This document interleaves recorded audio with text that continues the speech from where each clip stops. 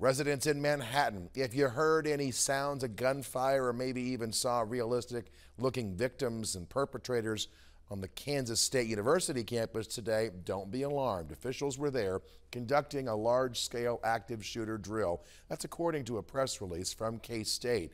Now, 13 News contacted the university. We wanted to go over and observe the training, but media was not permitted to attend, and it was also closed to the public. The training began this morning at Edward Hall, ended late this afternoon.